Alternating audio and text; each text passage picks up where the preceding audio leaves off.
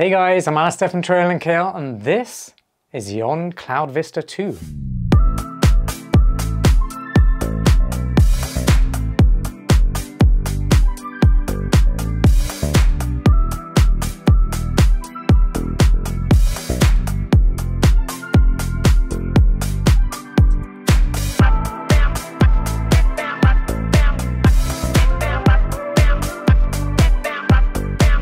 The On Cloudvista 2 is an all-mountain trail running shoe designed for technical terrain and to be able to run fast over shortish distances.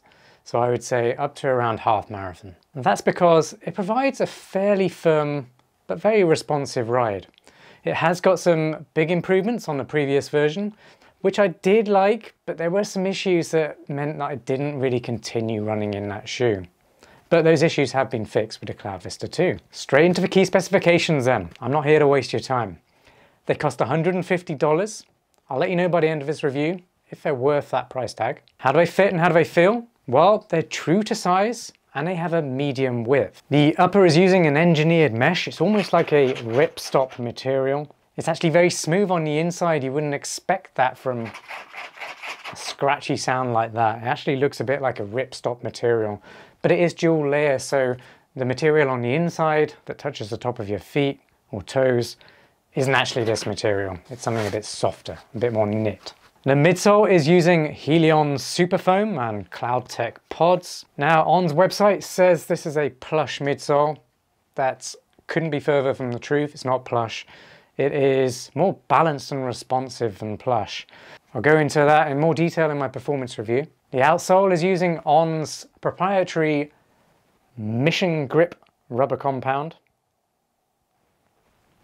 They weigh 10.2 ounces or 289 grams for a size US men's 9.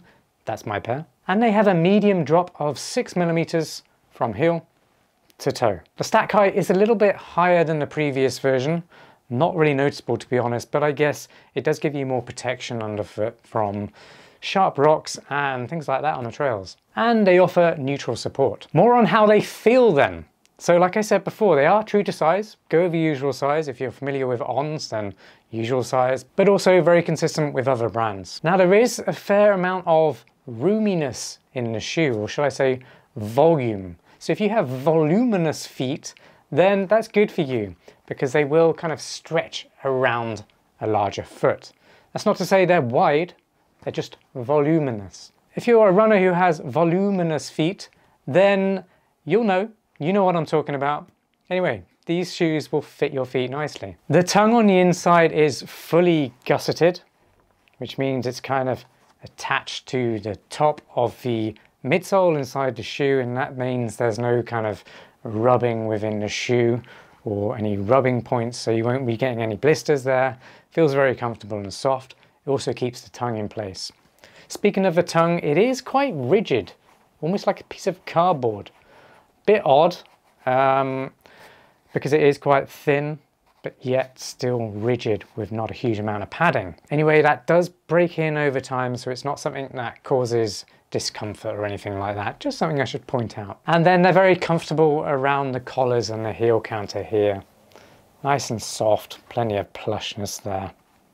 Generally very comfortable shoe overall. If you're enjoying this review, please give it a like, share it with a friend, and subscribe to this channel for more running shoe reviews and running shoe roundups just like this one. Bang! Straight into my performance review. I'm going to start with what's good about these shoes. The first thing then is the improved support, or midfoot support and lock-in. This was the thing I didn't like about the previous version. Every time I went down a really steep technical decline, my feet would slam right down the front of the shoe and my toes would be smashing the front of the reinforced toe bumper of the front of the shoe. And that was hugely painful. Really didn't enjoy going downhill in those shoes. And that wasn't because the shoes didn't fit properly. That was because the upper did not have a good foot lock.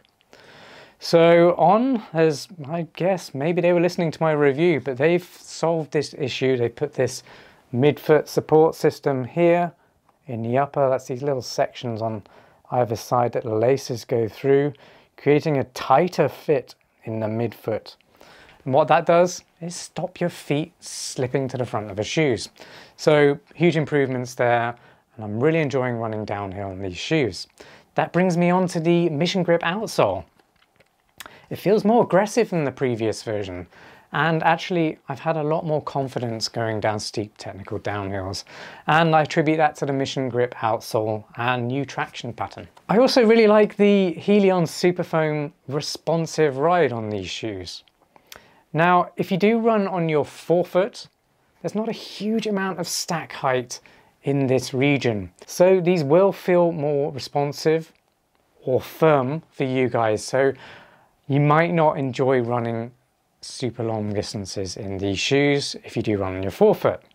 That said, if you run more towards the midfoot or the heel, there's a lot more cushioning. These Cloudtech pods do compress a lot better in that area, giving you more cushioning on your landing. That said, it has a really snappy ride because of the speed board in the midsole, and it's kind of pronged, giving you extra flexibility, but also some support in the lateral. And basically what that does is give you more energy return. So you're going to notice that on gradual downhills, especially on flat sections where you want to pick up the speed, that plate will just give you so much more propulsion than not having one. But also I've noticed it helps with gradual climbs too. So it does kind of dig in, and it does give you a little bit of extra push when you're going up the hill. So the midsole is fantastic. Just be aware if you are running more than half marathon distance in these shoes, I feel like you might start to feel that firmness over time. And then finally, when it comes to climbing performance, that extra room in the toe box area is really great because it gives your toes a little bit extra space to splay. And what that does is give you more stability, but also extra power when you're trying to climb up the hill. But also, letting your toes splay out like that is natural biomechanics. So over longer distances, your feet are actually going to feel a lot better if they're able to move about within the shoe somewhat. And the upper is quite breathable as well, so if you are doing quite intense climbs at a high pace or high intensity level, then they regulate temperature pretty well. When it comes to things that are not so good, well, I kind of mentioned this before because it's a bit of a double-edged sword, and that is the fact that it is a firm midsole. It's not plush by any means. So if you don't like running in a firm shoe, these might not be for you. But every cloud has a silver lining, so with that responsiveness or firmness, you do get good control on the trails. And it allows you to feel the trails beneath you and actually dynamically change your style and react to what's coming very quickly down the trail. So a responsive shoe like this is good if you enjoy technical trails. And then finally, the only other thing that could be improved is heel lock. Now, I did feel my heel slipping out of this on very steep climbs just a little bit. Not as bad as the previous version. And actually there is a fix. Just use the Racer's Loop heel lock method, which utilizes the final eyelet in the lacing system. If you don't have a clue what I just said, you don't know what Racer's Loop heel lock method is, definitely go watch that video. I do a really quick, easy demonstration of how you can use that final eyelet to get a much better heel lock on your running shoes. You've made it to my final verdict then. Are they worth $150? Well, yes, they're a huge improvement on the previous version, and these are really going to be a good shoe for those who like a fast, responsive ride and a shoe that can handle technical terrain over shorter distances. So that's distances up to half marathon distance, I'd say. If that sounds like you, then I'd definitely recommend checking these out. Hit the link in the description and that'll take you to the On Running website where you can learn more about these and maybe even buy a pair. Well, I really hope you enjoyed this On Cloudvista 2 review. I hope it gave you some insights onto whether it's a trail running shoe for you. It is a fantastic all-mountain trail running shoe that is much better than the previous version. So it's definitely got my approval. If you're still not sure if it's for you, maybe you've got specific circumstances for the types of runs you like to do, let me know what those circumstances are in the comments, and I'll make sure you get hooked up with the best running shoes for you. Well, thanks again for watching, and I'll see you next time. Peace.